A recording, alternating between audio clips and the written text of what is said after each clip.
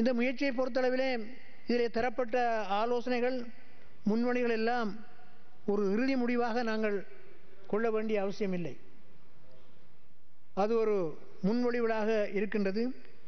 இந்த முன்மொழியில் உள்ள குறைநிறைகளை பாராளுமன்ற உறுப்பினர்கள் இந்த பாராளுமன்றத்திலே சொல்வதற்கு அவர்களுக்கு பூரணமான உரிமை இருக்கின்றது. அதை யாரும் தடுக்க முடியாது. ஆனால் இன்று எங்களுடைய இதற்கு எதிரான கருத்துக்களை விடுகின்ற எங்களுடைய சகோதர பாராளுமன்ற உறுப்பினர்கள் அதில் அது பிழையானது என்று கூறுகிறார்கள். இந்த கருத்து பிழையானது, இது ஏற்க முடியாது என்று கூறுகிறார்கள்.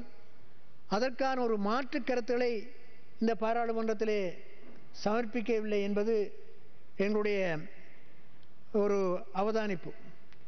ஆனபடினால் இந்த எப்பொழுதும் நாங்கள் நடந்த பாதையிலே தான் நடக்க வேண்டும், இருந்த வழியிலே தான் இருக்க வேண்டும் என்று இல்லாமல் மாற்றங்கள் எப்பொழுதும் ஒரு மனிதனுடைய வாழ்க்கையிலேயும் நாட்டிலேயும் ஏற்பட வேண்டிய ஒன்று. அதை யாரும் தடுக்க முடியாது. இந்த அறிக்கை வடிவாக அலசி ஆராயப்பட வேண்டும். அது எந்த விதமான கருத்து முரண்பாட்டுக்கும் இடமில்லை. இதில் உள்ள சாத பாதங்கள், இதனால் ஏற்படுகின்ற பின்விளைவுகள், இவைகளை பற்றி சிந்தித்து நாங்கள் செயற்படுவதில் எந்த விதமான தவறும் இல்லை.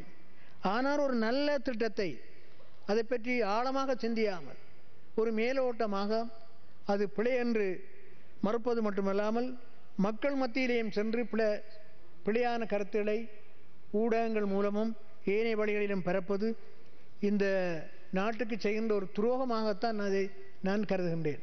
இந்த நாட்டிலே பற்றுள்ளவர்கள், அபிமானிகள் என்று சொல்லுகிறவர்கள் இந்த நாட்டு கடந்த காலங்களில் அனுபவித்த துன்ப துயரங்களை எண்ணி பார்க்க வேண்டும்.